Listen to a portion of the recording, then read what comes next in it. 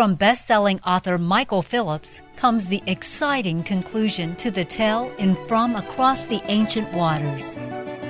At his uncle's deathbed, Percy Drummond promises to restore the missing heir to the Westbrooke estate, a mystery that has weighed upon the family for years. So he races off to Ireland in pursuit of answers, but all is not well at home. His engagement to the lovely Floralyn threatens to fall apart when she raises concerns that they are proceeding too hastily. Meanwhile, cousin Courtney Westbrooke is plotting to snatch up the heirless estate, greedily destroying it in the process.